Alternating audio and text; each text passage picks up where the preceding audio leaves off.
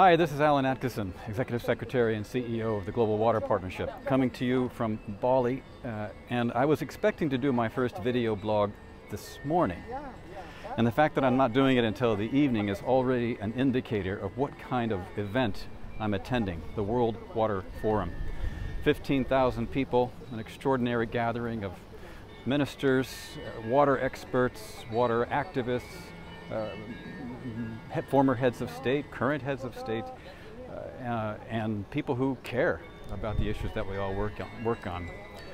Already today I've had an extraordinary number of meetings and discussions that are important to the development of the Global Water Partnership, but more importantly important to the world, as we've talked about how to shift emphasis more and more to what we can do together, how we can invest, how we can work on issues of water security in real ways. So many details I'd love to share with you, but the main thing I'd like to convey is the energy and feeling of the meeting, which is not just a meeting.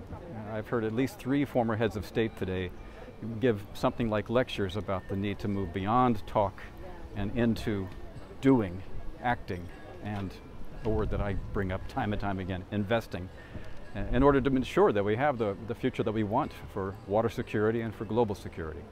So I'll be trying to keep you posted on what happens in the coming days, about once a day. Looking forward, please send questions via various chats or emails, and I'll try to get back to you. Thanks.